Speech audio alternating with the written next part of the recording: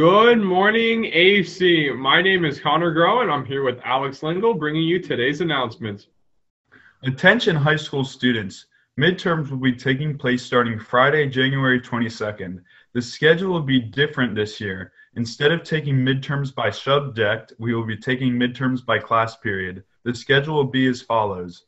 Friday, January 22nd, periods 1, 2, and 5A. Monday, January 25th, periods 3, 4, and 5B. And Tuesday, January 26th, periods 6, 7, and a makeup time slot.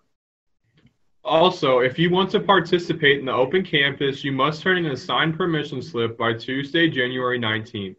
The forms have been posted on Schoology and are available in the high school office.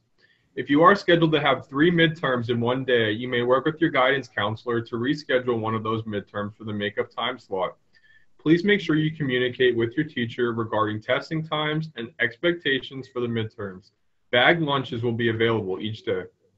Reminder to all students that Annville Cleona does have a dress code that should be followed. Recently, teachers and administrators have seen an upstick in violations and want to make sure we all stay out of trouble. The dress code is found inside the student handbook located on our website.